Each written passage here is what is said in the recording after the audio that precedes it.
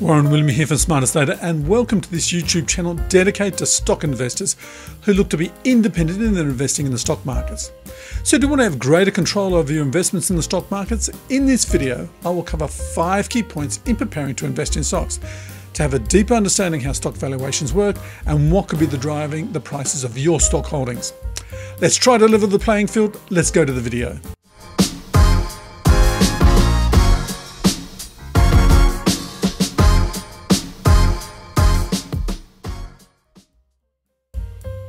To have greater control over your stock equity investments, you need to have a roadmap to researching stocks and how stocks could be valued. Remember, anyone who has a phone or a screen, so everyone knows the price, but very few know the valuations. Do you remember in the film Moneyball when Billy met Pete down the garage for the first time? Let me give it a try. Go on. Okay, people who run ball clubs, they think in terms of buying players. Your goal shouldn't be to buy players, your goal should be to buy wins. And in order to buy wins, you need to buy runs. People who manage equity portfolios think in terms of buying companies. This could lead them to misjudge the companies they invest in. Instead, they should be thinking of buying earnings, EPS, earnings per share, or wins. And in order to buy earnings, you have to buy sales or runs, sales per share.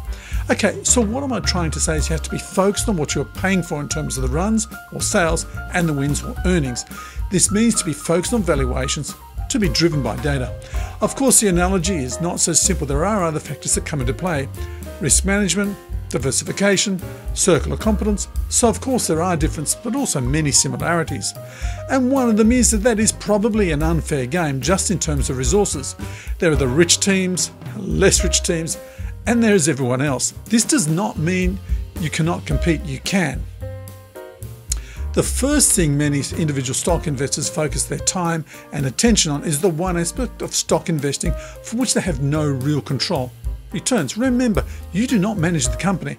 Okay, our objective is to achieve returns, but you should also be focused on the aspects you can control or to track your investments, TRAC. So what does TRAC stand for? T is for time, understand your time horizon. R is for risk, define a risk management strategy. A is for analysis, do your analysis, then define your actions and be disciplined in investing. And then finally, C is to have control over your cost. Remember, your cost also impact your returns, your data requirements, trading costs and research. So the 5 key points we're going to cover in this video today, first off, is to have command over the data. Then understanding valuation techniques, mispriced assets and the long game, establish your circle of competence, due diligence and research. So let's go.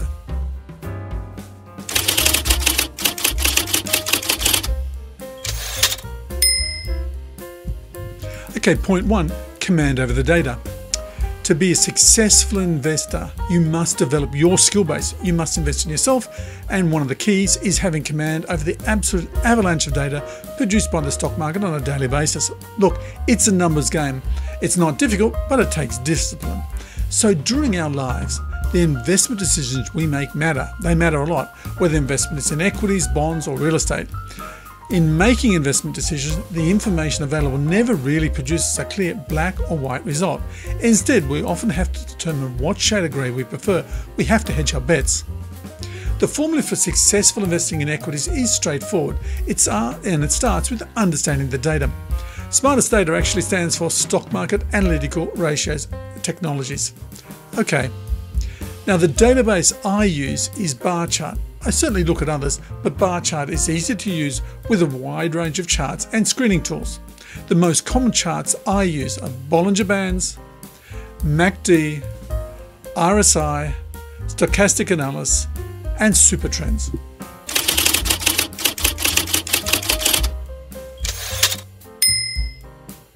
Point 2, understanding valuation techniques. In valuing stocks, there will be unfamiliar concepts, but that's not to say equity valuations is difficult or rocket science. Valuing equities is relatively straightforward. There are 3 main concepts: intrinsic value, relative valuations, and event-driven valuation. Let's go into the intrinsic valuation, first one. Typically a discounted cash flow giving the present value of future cash flows, or it could be a dividend discount model. The second one, relative valuations, is by far the most common, comparing various price ratios. So the PE ratio, price to sales, price to cash flow, and dividend yield. The multiples are then applied against the stock's history, its sector, classification, and then the major index such as the S&P 500, or even against comparable stocks, all going back over time. Keep in mind valuation models like volatility tend to be mean reversing unless there's a good reason to break out. Okay, over recent histories this was the case for stocks like Apple, Google and Meta. They all enjoyed good multiple expansion. Then Meta fell out of favour and was subject to a massive PE compression. The price ratios are quick and easy to calculate and easy to understand. On to the third, event-driven. If a certain event happens, the stock's valuation should become X. This is quite common in resource and mining when finding new resources. Look, save yourself. Equity valuations is not a perfect science. You are not going to get everything right. If you want to get everything right, save yourself. It's not going to happen.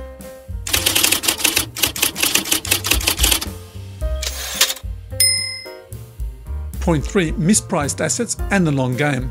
It is true that all the valuation texts mentioned previously assume that the stock markets are not efficient and mispriced assets. Of course, this can occur, in particular in the less researched corners of the stock market, for example, in small cap stocks or minor industrial sectors.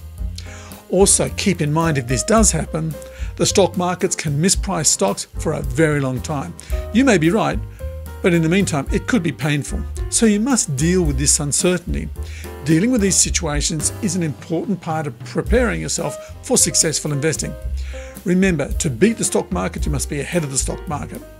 As Warren Buffett said, you have to be greedy when everyone else has fear, then you have to be fearful when everyone else is greedy. This takes a lot of practice and a lot of discipline. As an independent investor, you will have convictions as to the valuation you have assigned to your investments. But these convictions should be questions. New information arises, your conviction should not be unbreakable. The stock markets do evolve, but the pace is more like Test cricket, not the 100-metre sprint.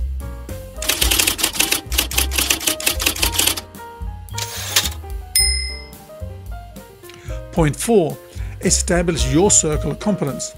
Once you have command over the data, you need to establish your circle of competence. Understand where to look within your circle of competence and stay within these boundaries. Over time, by all means, expand these boundaries by looking at new equities to cover. In short, understand the stocks that you would like to own or why you continue to own a stock, and then when it is necessary to make adjustments or sell. In some ways, investing in stocks, the second most difficult decision is when to buy a stock, and it appears the most difficult decision is when to sell a stock. So why? Do investors become emotionally attached to their stock investments? Maybe. Or is it just the whole investment process is geared to give you positive investment themes? Probably. As a stock investor, you must become somewhat cynical or skeptical, or am I just trying to say you have to think and question? So how to define what is your circle of competence and how to determine its characteristics? This comes down to how you define your skill base in coming into investing in stocks. It could be the industry that you're currently working in, could be your education, could be your interest. Are you an analytical person? Remember, at the beginning, work to your strengths and build on these strengths over time.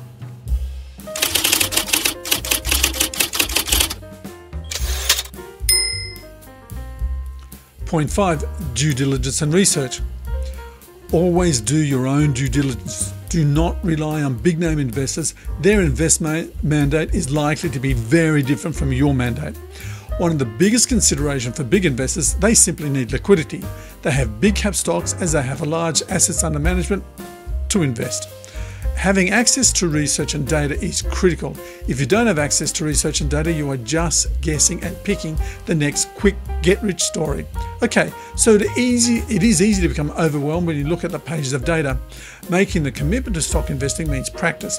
It's important to keep following the videos and it will all become a whole lot easier.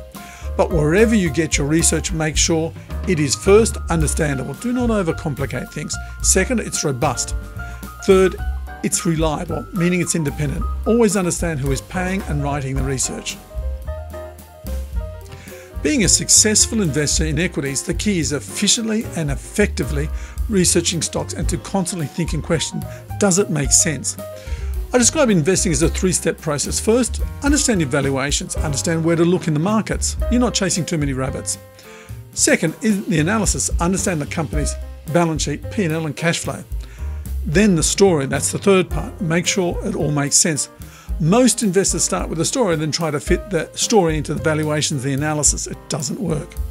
Okay, so in this video I covered 5 key points you need to understand and why it's important to crunch the numbers. So why is it important to crunch the numbers? Okay, back in 2021, so last year, there were a few interesting episodes with independent investors acting on the very real probability of a short squeeze.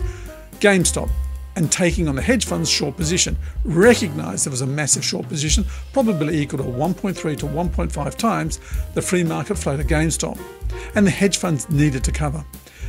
AMC, which after a very difficult 2020 opened at 2021 at around $2 per share. Then the AMC share price took off, hitting an all-time high around $72 in early June. Can these events happen again? Of course. But these opportunities are specific and they must be researched. In 2022, it has been a difficult year for stock investors. Rising interest rates, falling profits, high inflation, but always remember, the stock market looks around 2 years ahead. Next week's price movements are just random movements or noise. To understand these opportunities and when these opportunities arise, you have to be prepared to research individual stocks and the overall markets. You have to be an investor. You have to be in the game. Once you enter with this mindset, for sure, other similar opportunities will come apparent. So if you like these videos, like, subscribe and ring the bell. It really does help the channel. And also keep watching the quick definition videos. There's around about 150, 160 videos so far. They're short, sharp and to the point. See you in the next video.